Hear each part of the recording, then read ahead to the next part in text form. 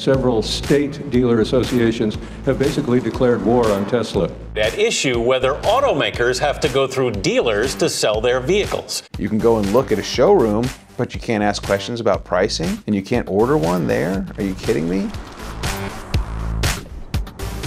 It is my honor to welcome to the stage Mr. Elon Musk. When Elon Musk launched the first Tesla sports car, he didn't just set out to create a mass market for electric vehicles. He wanted to disrupt the entire auto industry by cutting out the middleman and selling his cars directly to consumers. No hard sell, no commission for employees, and uniform prices at every store.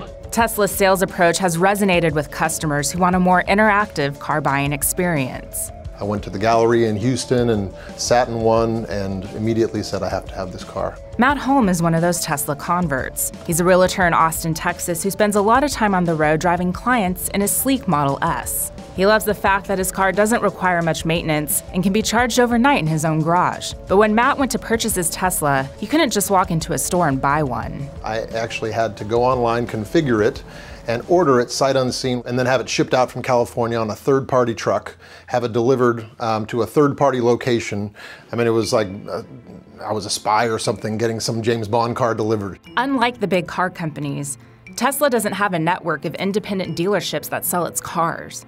The company runs its own showrooms, but in Texas, along with 5 other states, the government makes it illegal to walk into a Tesla store and buy a car. It makes no sense that an American manufactured vehicle would be so challenging to get. You'd have to jump through so many hoops. Almost every state has some sort of restriction on purchasing cars directly from manufacturers.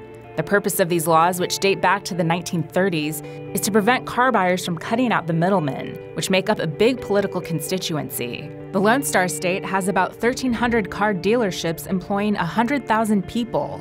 You should embrace the franchise dealer network as the best, most efficient, and most pro-consumer way of selling new cars and trucks.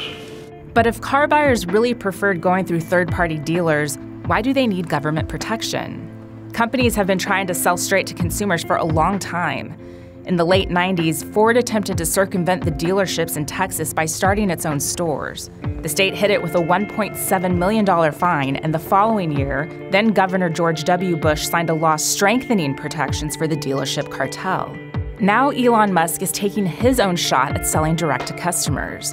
In the past 5 years, Tesla has spent over $1.2 million on Texas lobbyists in an effort to eliminate the direct sales ban. The chair recognizes Representative Isaac for a resolution. Thank you, Madam. It's not a free market approach. And so what my bill basically says is that a manufacturer of an automobile can sell direct to the consumer if they want to. Republican state legislator Jason Isaac introduced a bill in 2017 that would eliminate car dealership rules. He's come up against the politically connected Texas Auto Dealers Association. All he wants is an exception to a good law that serves Texas and Texans, and what it does, it establishes a monopoly for him and eliminates his competition. And the auto lobby dealership is very effective at working the political system to their benefit. That's not necessarily pro-business, but pro-auto dealership business alone. Lawmakers didn't act on Isaac's bill this session, making it the 3rd time that Tesla's efforts have been blocked in Texas. Customers like Holm are left to make their own arrangements to purchase Teslas out of state. But Elon Musk's campaign to remake the car industry is a hint of what's to come. Even Apple, which pulled off one of the greatest retail success stories of the last 20 years by opening its own network of stores, is working on its own car. If Silicon Valley succeeds in its quest to take over this nearly $1 trillion industry, the dealership model may not last. I think that consumers are going to start to demand this more and more as they realize, wait, there's an autonomous vehicle coming and I can't buy it?